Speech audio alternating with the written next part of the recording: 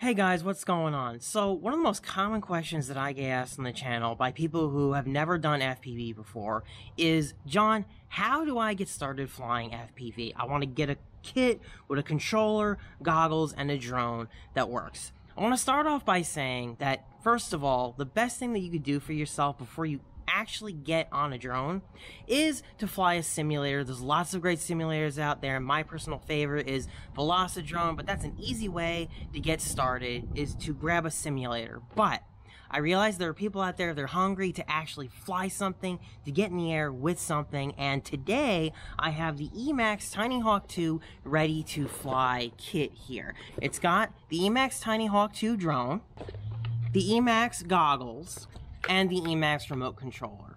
To get this in the air, there is no computer needed, there's no BetaFlight programming needed. You can just throw it up in the air and fly it. So, I'm finally going to give this thing a try. I bought it. I've been telling people for years, go with an EMAX ready to fly kit, get it. But I've never actually used it before. So now after flying the hobby grade stuff for years, I'm going to actually try this kit and tell you what I think. EMAX actually has this kit in two forms now. You can actually get the Tinyhawk Freestyle 2, or you can buy the kit and then bind the same controller to this drone or this drone. So they're offering two different packages now. For today, we're going to be flying the Tinyhawk 2. I think that this is the best for a true beginner because of the protected duct guards, and the whole construction of it is very, very durable. And you guys will see that while I'm flying. I would love to bring you guys inside these goggles with me, but they do not have an onboard DVR, so I'm going to use an external device to record the video that I see, just to give you a general view of what I see in these goggles. Okay, I have picture in the goggles. It's all there. That's great. You don't have to do anything to this thing to get video from it, which is like half the battle sometimes, just getting the video transmitter to link up to the goggles for some people. So this is ready to go, ready to fly here. In the upper right hand corner, we have the signal strength to the remote. We have in the lower right hand corner the amount of time you're flying. The bottom there is the battery life. That's the 4.30 that you're seeing. 4.30, 4.35, that means you have a fully charged battery. If it's any lower than that, it's not fully charged. You should probably get it back on the charger. In the lower left-hand corner, we have the band, channel, and output power that the drone is running on. You don't have to worry about this for a bind and fly, because it's already set up to go by EMAX. You're not worrying about any of that. In the upper left-hand corner there, we've got the mode we're on, and this switch on the right of the controller changes it. All the way down is air mode, middle is horizon mode, and all the way up is stability mode. Now, stability mode will keep you stabilized. It will level the drone. It's not going to let you flip over. It'll just keep it level. I would personally recommend going ahead and just going full into air mode or acro mode. You don't want to develop bad habits by starting out in stability mode. And that's exactly what we're going to do today. So, now, a lot of people get screwed up by this. So, the switch on the left is called the arm switch.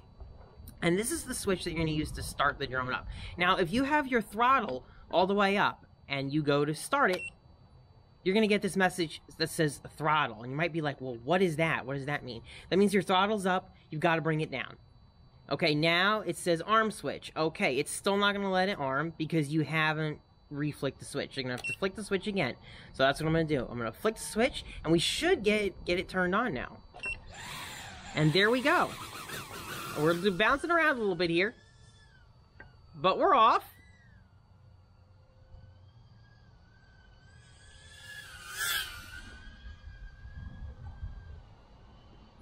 And I'm just kind of cruising here in air mode with little Tinyhawk. Oh, I just crashed. Okay, I have to go get it. See, I'm not used to flying with a controller like this. I fly with a much different controller. It's got a much more accurate control, per se. And so I'm not used to this.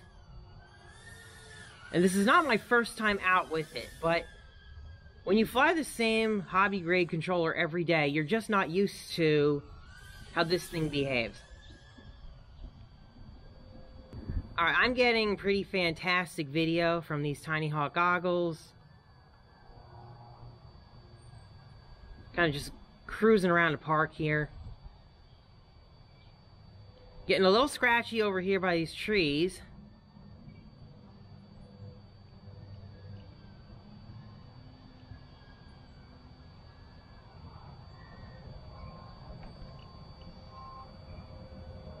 Overall, this is very passable.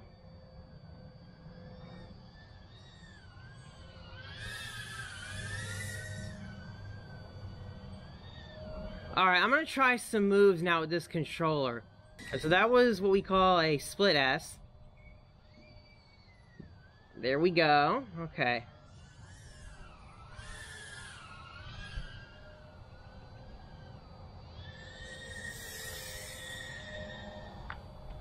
Another flip.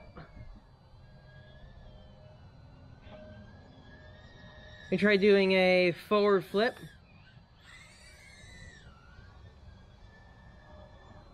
Another forward flip. Having a little bit of trouble keeping the bottom of the goggles in my focus here. Let me readjust these a little bit.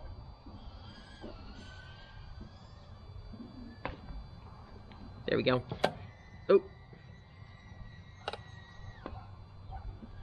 Alright, we're about 3 minutes and I'm done with this battery, so we're gonna land and change it out.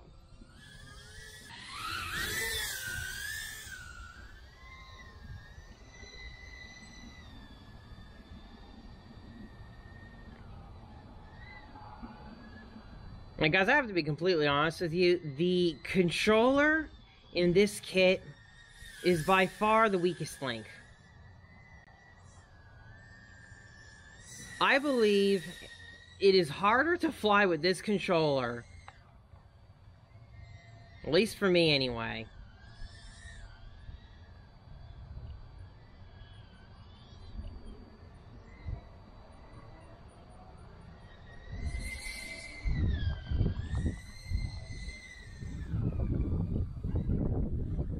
Oh!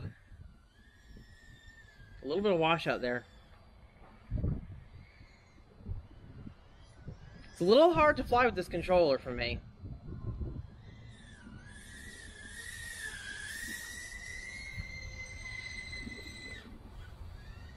But listen, don't put that off. Don't let that put you off of getting the kit. And here's why. This is still a great stepping stone to try to figure out if this is something that you really want to do. It's going to be a little harder to pull off some of these moves, I think, because of this controller. I'm really not a huge fan of it, but the goggles are still good.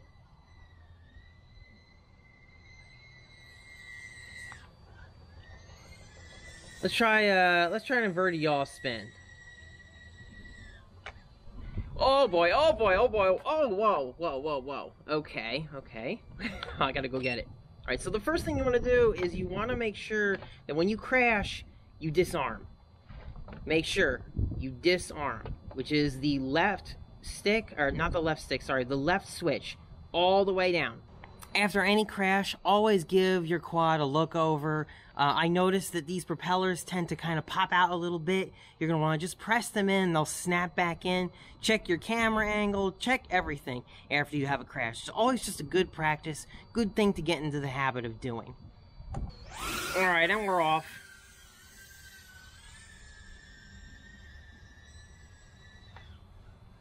Yeah, so it's not impossible to use this controller. You can pull moves off. I just feel as someone who comes from using a hobby grade transmitter, I am having a harder time doing what I would normally do using this. Oh! That was a bit of a hard hit.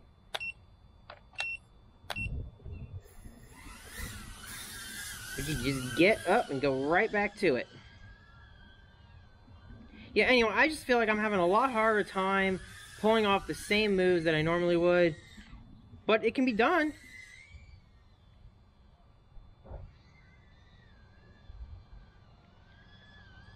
The goal of this kit is not to become an FPV expert. It is to get you in the air. It's to get you flying. It is to get you having fun. Oh! This is probably going to happen to you at some point. You're going to lose a prop. You might lose 2 props. The props go on in a very specific way. You can't just put any prop on any motor. So it's really important that you take a note of the prop shape and make sure it matches diagonally. That's a pretty easy way to remember it. This prop should match this prop, and this prop should match this prop. I find if you try to, tell people to look at the pitch, they look at you like you have 2 heads. But I just say, take a look at the quad and match it diagonally. Oh! Oh God, I'm crashing again! Jeez, yes.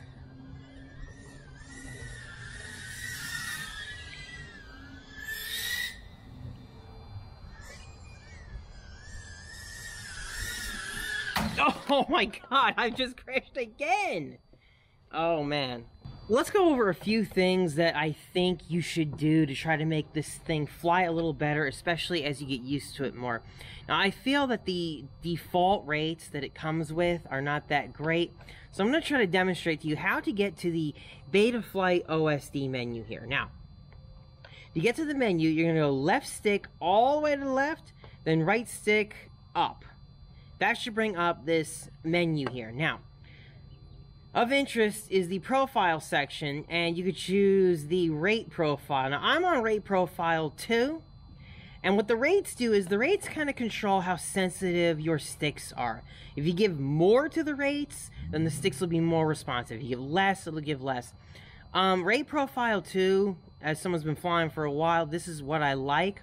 And actually, I would recommend you to go ahead and change it to rate profile 2.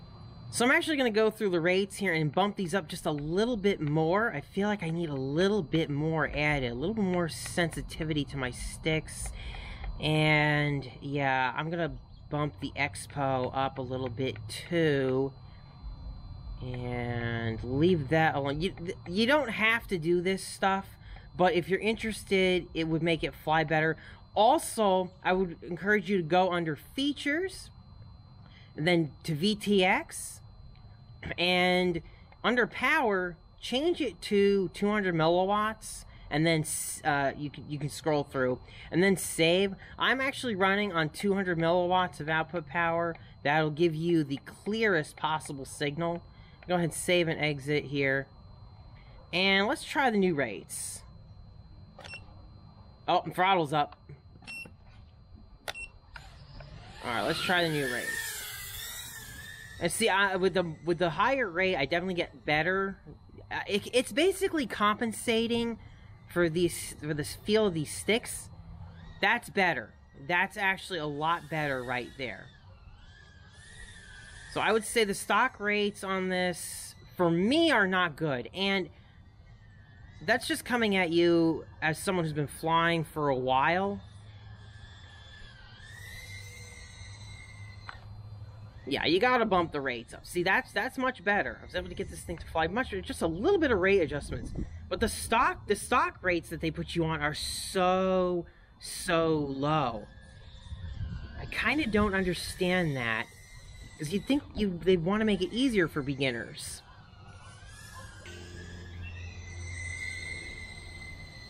Now we're gonna do inverted yaw.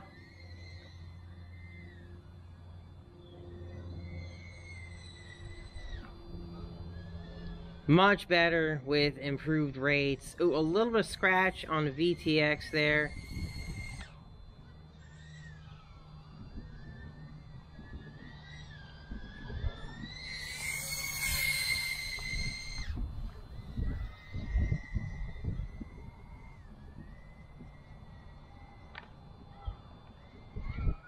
Oh, no, I can't believe it crashed. All right, disarm. We always have to disarm, remember. All right, now that you've seen me fly, you've heard my tips, you've heard my thoughts, should you get this? And I'm going to try to answer it. I have no problem with the goggles. They do their job. They're clear to see. I like that I can put my glasses in them. Those are fine. This controller, though, this controller's whack. This thing is wacky to me. It's really toy grade. It's a very toy grade controller. It's the kind of controller that I would expect to get with like a $50 drone. The good news is, you know, this kit is cheap. I mean, you're gonna pay anywhere from what, $150, $160, maybe $180 for it, depending on what it is. I've got a link down in the description below to get it down the cheapest possible for you guys. But you know, this is a cheap kit. It's meant to be cheap. It's meant to just give you a jump into it, get you a start. This thing, you're gonna smash, bash, and crash this thing, and it's gonna survive.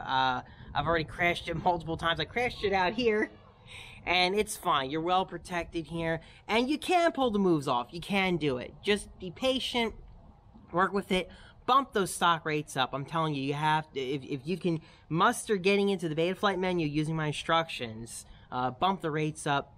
But you know, for a package that you don't have to connect to the computer, you're just ready to go, bind and fly, up and running. I think EMAX overall did a good job. Just wish this controller wasn't such a piece of poop. As far as whether you should get the Tinyhawk Freestyle Ready to Fly kit over the Tinyhawk 2 kit, if you're new, I'm going to tell you something right now. Do not get the Freestyle 2 kit. That's my opinion. I think the Freestyle 2 is not a beginner drone. I know they sell it like that, and it's great that you can bind it to this controller. Well, yeah, great that you can bind it to this controller. This is gonna break a lot easier. There's a lot more exposed motors here and exposed camera. I mean, everything is way more exposed on this drone. So I would say start with this, then buy this separately when you're ready to move on. When you can stop crashing this, then move on to this. That's my recommendation. I'd like to also mention that when it comes to getting any support or help, I've had very good experiences with EMAX, the company, EMAX USA. Pretty much no matter where you buy it from, they will help you out. There's a good warranty that comes with this stuff. If there are any problems, they're gonna help you, versus some other vendors that, you know, you might not be able to get help and support on it, you know, long after the sale's been done. Like, let's say this controller dies in a month or two, or something happens, you know, I think EMAX will be there for you. In my experience, they've been there for me when I've had problems with their products. So, you know, your mileage may vary. However, just the fact that they have a website, especially if you're in the United States, EMAX USA, and you can get problems resolved through there, that is fantastic. At least to me, that's fantastic. And when you're new starting out, you know, you're gonna maybe need some help. You're gonna maybe need some support if something goes wrong with this thing. So that's just a nice line to have if you need it. All right, that's it, guys. That's my review of the Tinyhawk Ready to Fly kit. I hope you guys enjoyed the review, and as always, have a great day, guys. I'm gonna go do some flying. You guys take care.